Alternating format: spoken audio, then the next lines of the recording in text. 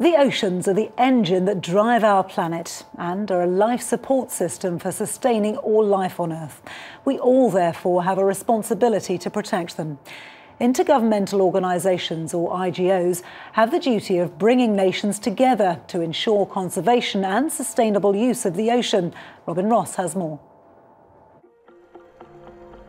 Our vast ocean is the lifeblood of our planet, both economically and ecologically.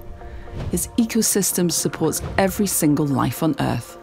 This blue economy is worth $3.6 trillion, and 90% of world trade is through shipping. And in this new world created by the pandemic, it keeps us connected.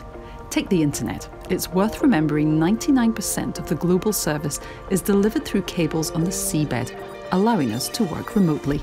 The big blue gives us so much, but climate change, pollution, overfishing and acidification threatens the world. We must take care of it and use it responsibly, but it's not easy. Around 2/3 of the world's ocean lies beyond the country's national jurisdiction.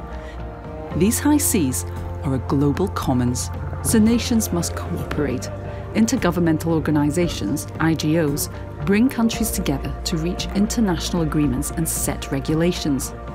These international conventions created by IGOs help to keep the ocean safe, protect the environment and resources, and allow business to flow across borders.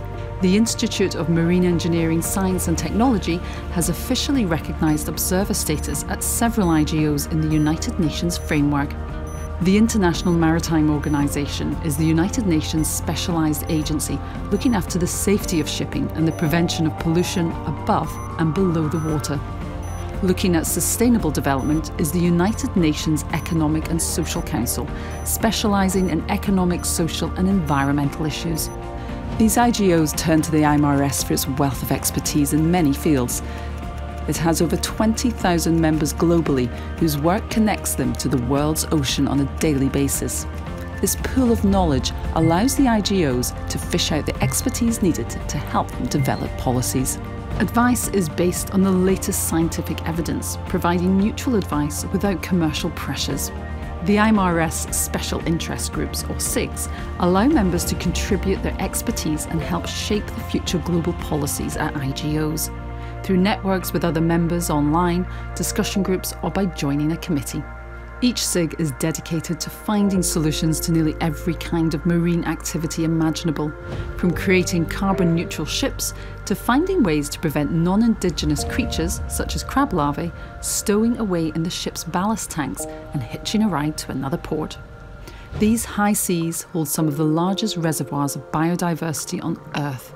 Being a member of the IMarEST allows you to make real, actionable change to international standards and regulations. The ocean needs you to protect it, to benefit humanity for many generations to come.